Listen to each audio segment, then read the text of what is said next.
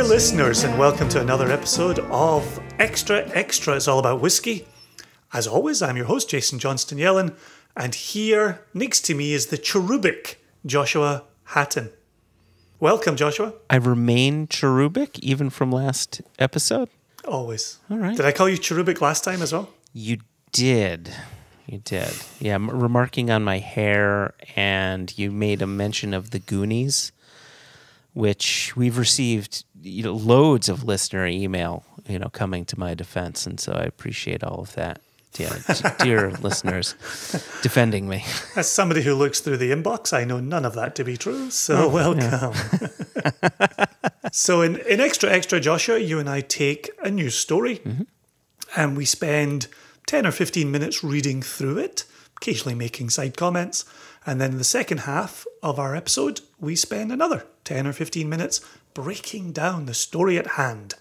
And the last couple of episodes of Extra Extra, we focused on the tariffs. We're taking the tariffs hard, but we did our best to put was it a positive spin? I did have a very good friend reach out and say, I am writing to my senators right now. Lovely. And that was your advice at the end of the second episode where we talked about that. Yeah. So we're not going to cover the tariffs today. We're going to do something else. It's your turn to bring the story to our attention. What are we discussing today, cherubic Joshua Hatton? Well, today's subject is going to be on labeling. And so I've found an article on the spirits business that discusses UK labeling, but I think that the overall discussion can be extended to labeling here in the US as well. So seeing as we have a pretty international audience, I thought that this would tick many a box. Okay. Yep. Labeling. Hold on tight to your socks because this might just blow them off. So the headline is a very long headline. And again, this is from the spirits business.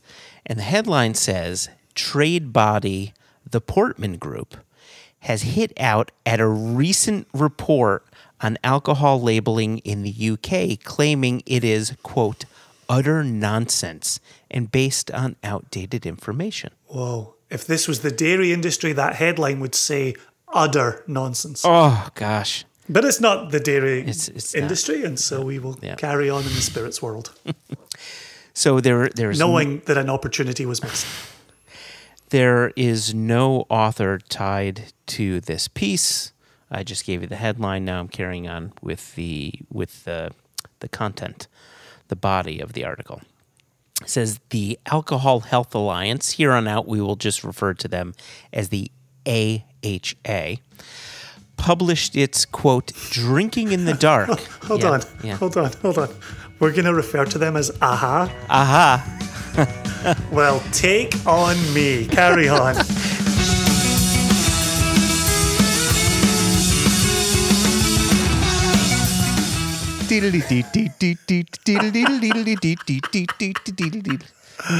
Oh, boy. Oh, yeah, and the article headline is Drinking in the Dark, How Alcohol Labeling Fails Consumers. Anyway, so the AHA published its, quote, Drinking in the Dark, How Alcohol Labeling Fails Consumers report this week, which is based on an audit from October 2019. The findings from October were first published by the AHA in March 2020 and have now been used as the basis for the new report.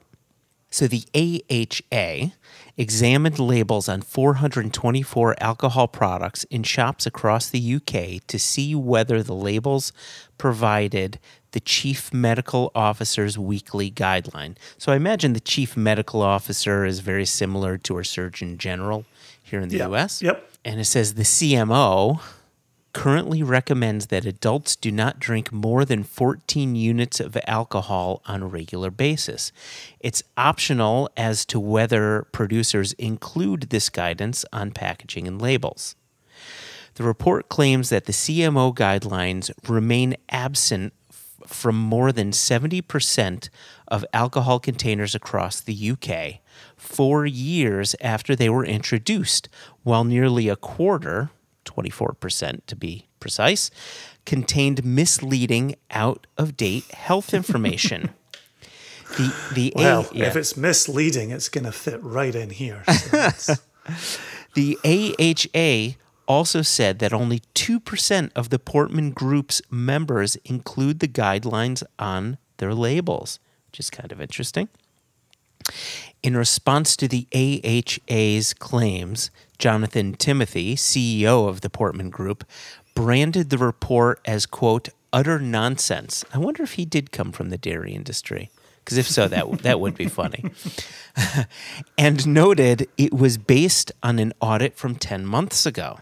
He says, quote, the report is utter nonsense, based on out-of-date information and the typical anti-alcohol ideology of the AHA, who can't stand the fact that the moderate majority can sensibly enjoy a drink and stick within the 14-unit guidance, end quote.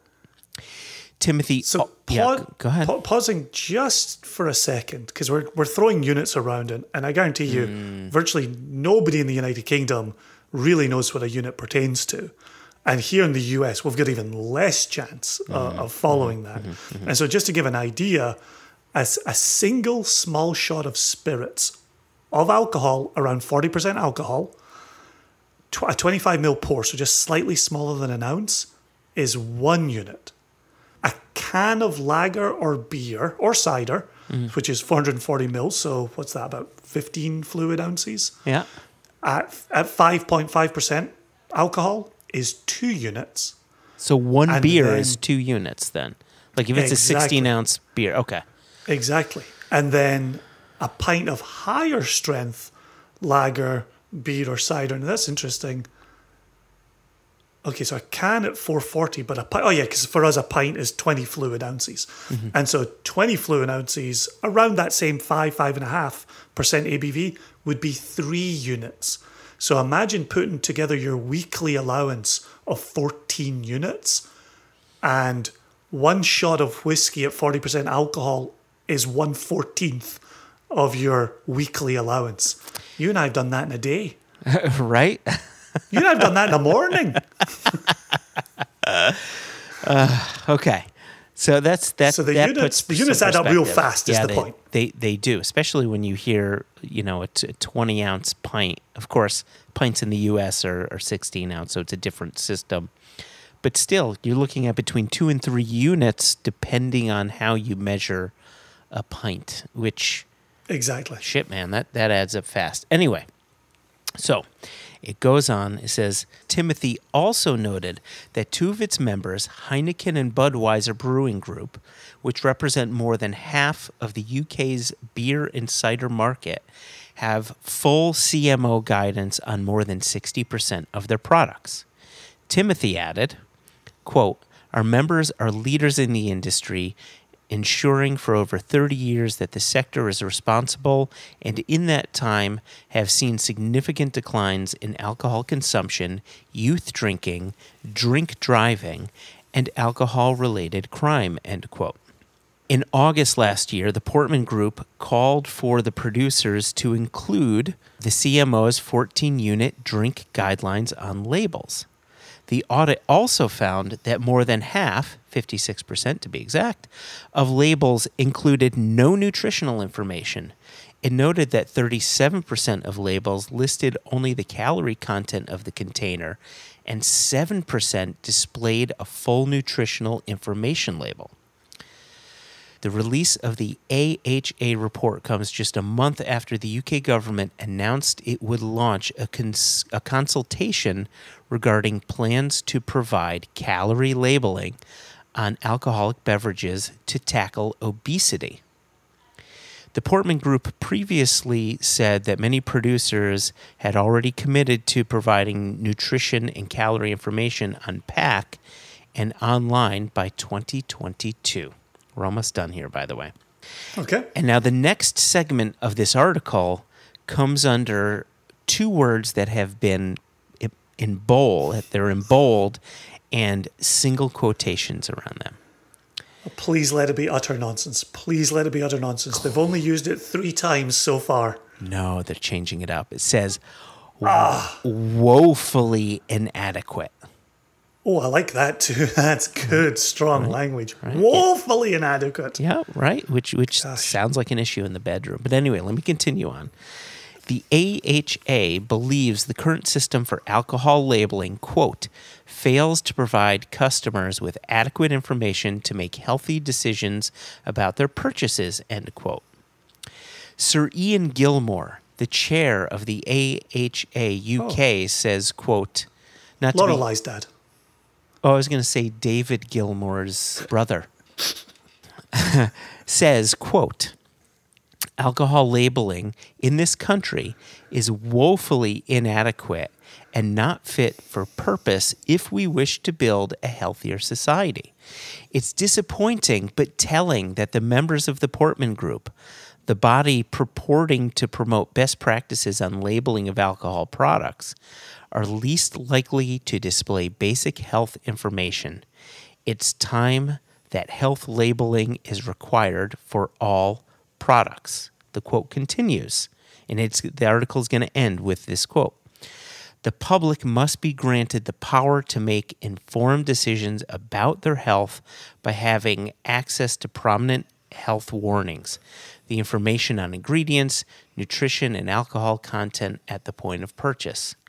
The industry's reluctance to include this information on their products suggests profits are being put ahead of people's health. End quote, end of article.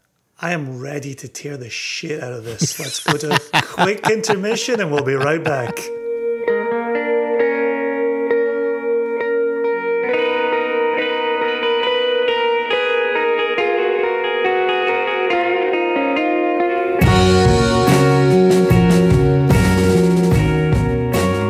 I'm going to cede the floor to you, Joshua, because I know what I want to say in ripping this a new one, but you brought it to our attention, and I'm curious, as the United Statesman looking over the water at the United Kingdom, what was your take on this infuriating article? Well, that's a really good question. I think from the standpoint of food, having calorie intake, having sodium intake, right? You know, how much protein is in it, how much fat is in it. Like, I think that can be an important inclusion to food. But I'm not so sure that it works for alcohol. Now, I could be wrong, but I don't know how much of a sway that is going to have on people. I'll give you the perfect example, right? My wife, when she is not a whiskey drinker, but she's a beer drinker and she's a wine drinker, and she enjoys good flavors, but she's not a snob by any stretch of the imagination. What she looks at is, what are the styles that I enjoy and how much alcohol is in that? And quite often, she will reach for the thing that has more alcohol because she looks at it from a different perspective of, look, these are going to be empty calories regardless. But I want to A, drink something that tastes good, and B, because the world sucks right now, I want something that's going to get me closer to point B a bit quicker than something that has a bit less alcohol in it. But she's also a very smart person that knows her limits, knows her boundaries, and doesn't overstep that. And yeah, go ahead. And that speaks to me about the conflict in the article is they threw out curbing underage drinking, right? I think we can generally agree that's a good thing. Yes. They talked about curbing drink driving. Mm-hmm. I think we can agree that's a good thing. Mm-hmm. And for our American listeners, that is drunk driving. You know, it's just a different pronunciation and spelled differently. Drinking and driving. There you go. Which is interesting, right? For you and I going over to Scotland, when it says, you know, in recent history, drink driving has really diminished across the United Kingdom. you and I know from being there, everybody talks about avoiding it. We now go out with people, and if somebody has the car keys, they will literally not have one drink. Because it's zero tolerance. They won't even have half a drink. It is now at the point of zero. And so we've seen this with our own two eyes. And you know, I think curbing drunk driving is a good thing. Now, when you talk about calorie information to allow consumers to make smart choices, you know, I think we all generally understand that drinking whiskey, beer, and wine will make us fatter. Yeah. I think we generally understand that. Now, if you're going to tell me that, you know, 1 pint of beer is going to equal 1 donut, and I'm maybe going to make a decision of a day, oh, I'm going out with my friends tonight, I'm going to have a few pints, I'm probably going to lay off the donuts at lunchtime, right? I can understand that type of calculus that's being made there, but the precise information, the precise labeling of it, I just don't think is something we need at all. And I'm trying to use words and not just rage, but you said something to me years ago that's always stuck with me, and in my relationship with this moniker, this title, I both like it and I dislike it. And the title was Nanny State. Right? And to me, this just reeks of a nanny state decisions. And in some cases, I like the idea of a nanny. I like the idea of, for those people who don't have a great understanding, you know, that they're led in the right direction. But at what point do you go too far and just like nanny stating everything? And so that's question 1 to you. And then question 2 to you is if we were to go to the end of the spectrum where it's become mandatory that you have to have all the nutritional information, all of it on there, what are the potential negatives? We understand some of the positives, right? You've mentioned them, but what are some of the negatives that you see this as, you know, wait a second, if we do this, X could happen? Well, the concern for me with question 2 there is if we had to do a laboratory analysis of every single cask, you know, would it be enough to state the general ingredients of a whiskey and have that come out to be nutrition and calories? Or would we have to analyze every single cask? That would be a non-starter for independent bottling.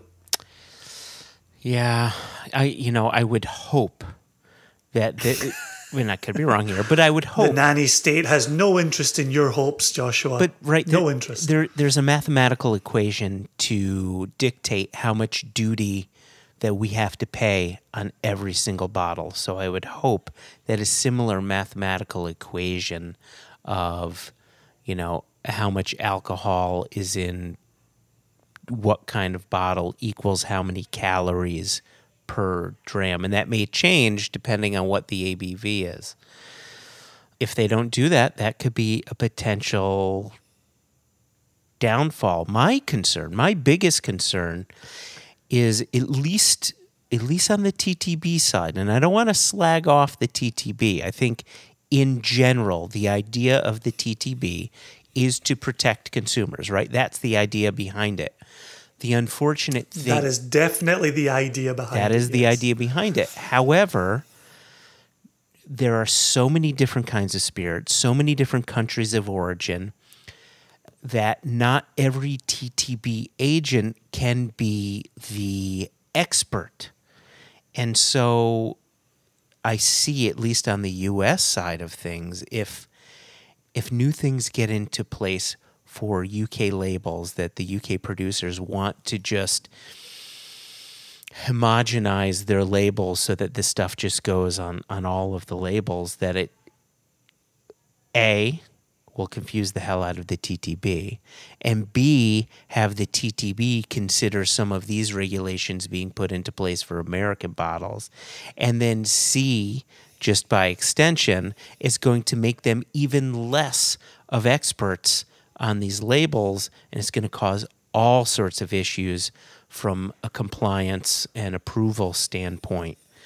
And so while I understand the spirit, see what I did there? Always. You know, of what the AHAs is trying to do, I think it's just going to cause all sorts of strange compliance issues. I would much rather see different laws be put into place just like they did in the UK. You've got a zero tolerance. That's cool. That helps curb drunk driving. Is people's understanding of alcohol making you fat a ubiquitous understanding? Are there other ways to let people know rather than put it on a label that no one reads anyway? Just very quickly, when I heard you saying it back there, this is why I prefer the term drink driving rather than drunk driving. Because, you know, growing up in the southwest of Scotland, somewhat rural community, a lot of rural pubs, you could have a pint of lager with your lunch and still go drive your car, right? Just fine, just tickety-boo. The fact that we're now down to zero there is equivocating drink driving with drunk driving. I think that's a mistake. And if you speak to any rural publican, they will also tell you it's a mistake because their industry, even pre-COVID, was going down the toilet because people weren't coming out for country lunches, right? Because you couldn't have a beer with it. And so just when I heard you say that there, the other thing for me is on our labelling for UK and Europe, we have a pregnant lady warning with the do not sign going right through her belly, which I think is a bigger problem than drinking, but that's another story. It just means don't get women pregnant. I think that's all that means. Right. It's a terrible symbol. Anyway, continue. But we don't have the number of units on our label. And so that, I actually think that would be a useful thing. As I was mentioning earlier, certainly for me growing up when units were being introduced, none of us really knew what any of it meant. I haven't lived in the UK now for, 18, 19 years. I'm temporarily blanking on what year it is. I haven't lived there in a long time. Perhaps units are now, much more prevalent in daily discussion, usual discussion. But it would be interesting to have your bottle of whiskey say, at the ABV that we're filling it at, it'd be interesting to say this bottle is 25 total units, right? So you at least know if you've got 700 ml in front of you, you kind of ballpark know how many units are you talking about. And you also know if I'm allowed 14 units in a week, I should probably go easy on drinking half this bottle. Do you think people will pay attention to the units? I mean, maybe... Not in terms of their behaviour, no, but I think it would be useful for a unit to mean something. Like if I come up and I say, here, I've got this coat for sale, it's going to cost you 25 units, you might be curious how much a unit is, right? And that's always been my problem with this, whether it's the AHA or what have you. You just bandy around units. Who gives a fuck, right? Who gives a flying fuck? 14 units. Okay, thanks, Dad. I'll be careful, right? It means nothing. But at least in the context of putting units on a bottle, you might get a sense of what it is, or number of units on a 6-pack of cans. You might have a sense. We all know that eating a full pizza is really bad for you. We also know it's incredibly delicious. And we are not against doing it from time to time, right? If they stick on that, this whole pizza is, 16,000 calories, I'm just going to feel worse when I start eating a second one, right? But you're not going to stop. It's not going to stop you. No, of course I'm not. Do you know what, Joshua? Yeah. This is going to blow your mind. Do you know that people still smoke cigarettes? No, they don't. No one smokes cigarettes right? Nope. Right? Right. It's amazing. Everything that we know about cigarettes, all the warnings that exist on cigarette packets, the price of cigarettes, the fact that you can no longer look at cigarettes when you buy them, right? People still smoke. It's remarkable. So let's just give them some information and move on with our lives, right? I do agree with you. I just... Yes, I agree with you. However, I have a bit of a concern about how they rate these units, because let's compare, right? If 1 unit could equal basically 1 ounce of whiskey. Now, granted, that's 40%, right? But 1 pint of beer equals 3 units. I have a feeling drinking 14 ounces of whiskey is going to mess you up more than drinking 5 pints. But maybe I'm wrong. Maybe it's equal. Maybe you can't.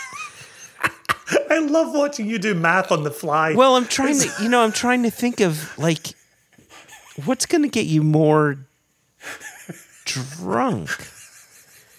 Do you think all of it, Joshua? Just drink again? all of it. Like, it's 14 units. Who cares? Joshua and Jason urge you to not be a silly Billy or an insane Jane. If you're going to drink 14 units of alcohol, then stay home and do it. Don't get into any vehicle or try to operate machinery, you dafty. So here's the thing, right? So, we're going to get out of here on this. We never did answer whatever your first question was. We never did answer it. We jumped into question 2 and then riffed on it a little bit. And now I'm going to get us out of here on this. The other week, I had a bit of a serious tasting, and then the next morning had blood work done with the doctor. Oh, right. And ended up being sent for a liver ultrasound, right? Which I'm pleased to say I passed with flying colours because I didn't drink for the week when it was scheduled for, right? And then when I spoke to my doctor afterwards, I said, so what's the takeaway from this? And do you know what he said? He said what all doctors say: eat less, drink less, exercise more, right? And no matter how much information AHA want to give the drinking public, it's going to be no different from the general advice that all of our doctors give us, which we heed sometimes when we're feeling okay, we ignore when we want to go out and have fun with our friends. That's how so many of us operate. And why are we trying to overly complicate that, right? Yeah. So it sounds like what you're saying. Do we have to put on the nutritional stuff? Do we have to put on the number of units stuff on our labeling? Yeah, that's fine. Bring it on. But at the end of the day, don't drink and drive and just use your goddamn common sense. Is that what you're saying? That's how a lot of our conversations end up, Joshua, is you and I just saying, if we used common sense, we'd probably be a lot better off. But what's interesting is here's two full organizations, the AHAs, the AHA, and then you've got the chief medical officer, right, that's representing the UK, having this massive argument over what should go on labels. Meanwhile, if they just said, people, use your common sense. Right? Right? Try to eat fewer deep-fried pizza suppers. Okay, that's how I live my life every single day. Yeah. Like, I try to minimize the number of deep-fried pizza suppers I eat with pickled eggs and pickled onions and a can of Iron Brew, right? But you know what? I think lack of common sense is how we get Brexit, is how we get so many other things. So I guess you can't necessarily let everybody count on their common sense.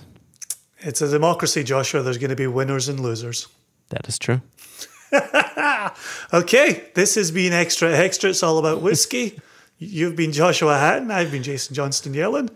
And we'll do this again next time. Cheers, listeners. Cheers, everybody. Chin chin. Wait, you're supposed to say that. Cheers, everybody. Chin chin. 2 chins. Cheers.